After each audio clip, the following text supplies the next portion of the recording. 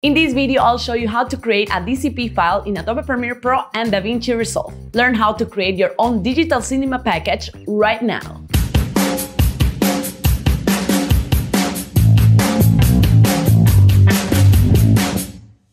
Hi, this is Alex from MASV, the fastest and safest way to deliver all your large media files online. And yes, that includes DCPs. Sign up with MASV today and you'll get 100 GB free to send all of these large files anywhere you want. I'll leave you the link in the description box below so you can check it out.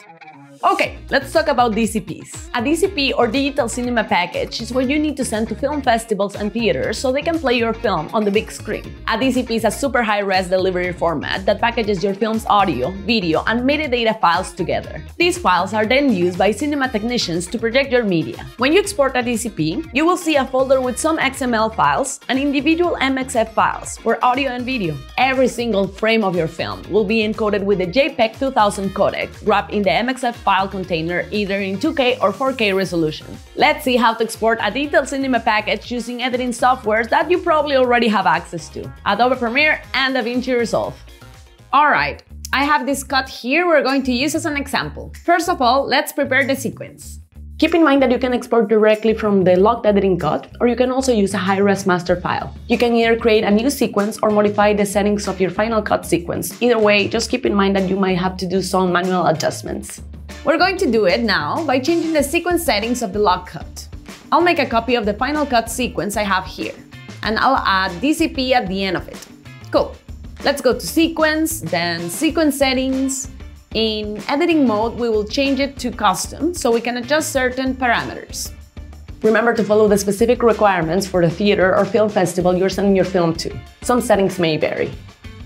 In time base, let's choose 24 frames per second. This is the most compatible worldwide, therefore the safest option. In frame size, we will choose either flat, 1998 by 1080, or scope, 2048 by 858. These are the theater screen sizes. If not specified, use the one that best suits you. Flat gives you the sidebars, while scope will give you the top bars. Let's use the flat format. Okay, leave aspect ratio as square pixel 1 and audio sample rate at 48,000 Hz. Display format and preview settings, leave it like that as well. When you're done, click OK. Now let's go to File, Export, Media. In the drop-down menu of Format, select Raptor DCP. If you don't see Raptor in there, it might be because you have an Apple Silicon M1 computer. Close Premiere and go to Finder. Select Applications and find Adobe Premiere. Right-click on it and press Get Info. In the little window, check where it says Open using Rosetta. I have to say though, I have an Apple Silicon computer and every time I try to do my DCP exports, Premiere just froze or completely crashed.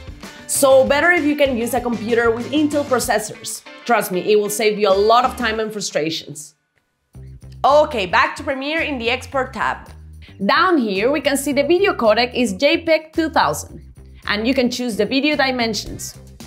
Choose the one you select for your timeline, either flat, 1998 by 1080, or scope, 2048 by 858. Frame rate, let's leave it at 24 FPS, and the rest of these parameters are set for the export already. Look that the bitrate is 250, so get ready, it will be a heavy file. If you choose to not change the sequence settings and just export directly from your lock cut or high-res export, the automatic scaling option is here. Choose Scale to Fill so the image fills the screen, but keep in mind that some parts will be cut off. Or you can choose the Scale to Fit to remain the same image size you had, but with letterboxing.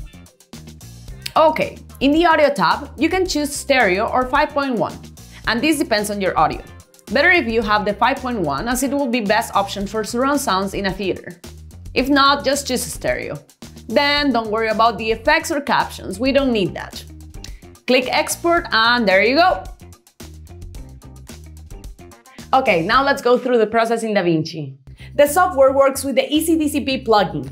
This one lets you not only export your DCP, but also encrypt it and produce KDMs.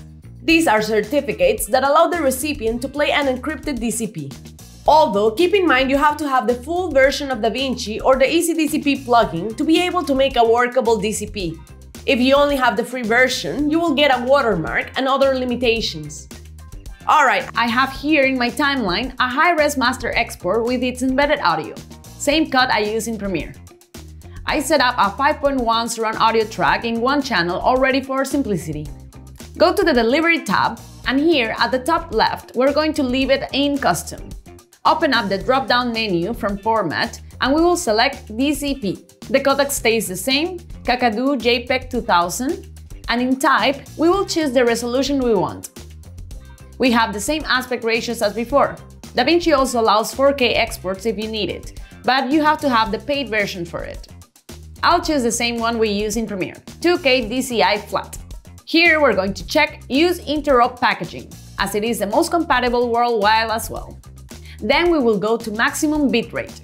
The usual maximum bitrate accepted in festivals is 250, so keep it below that.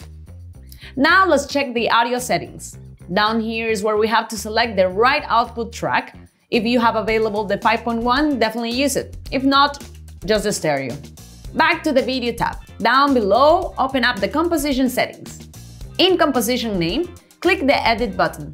In here, you can add the right file name with specific info about your film. You don't have to use this, but it's better as is the standard DCP file naming conventions used in the industry. In this way, it's clear for the recipient what they're getting, and also just for your own personal organization. If you're interested about the best practices in file naming conventions, I'll leave you this video here we did about it, so you can check it out at your own time. Okay. The last step is just adding this to the render queue and exporting it. If you want to verify if the DCP file works correctly, you can do it through DaVinci Resolve as well. There you go! That's how you export DCP files through Adobe Premiere Pro and DaVinci Resolve. By the end of these processes, you will have this heavy folder with all the files you need to send. If the festival or theater accepts IP-based DCP transfers, you should definitely use MASV to transfer your files. With MASV, you can transfer all your private and protected content safely in just minutes. MASV takes all the necessary steps to protect your files on the way to the recipients, providing encrypted file sharing, password protection, and access control among other benefits. After you send it, MASV will notify you when the film festival or theater downloads your package, so you can rest assured they receive your film in good condition. Check out the link in the description for a special case study with Simple DCP, a DCP shop that uses MASV exclusively to send their digital cinema packages. Thank you so much for watching, guys! If you liked this video, please help us with that thumbs up and subscribing to the channel for more filmmaking tutorials. Let us know in the comments if you have any questions, and I'll see you next time. Bye-bye!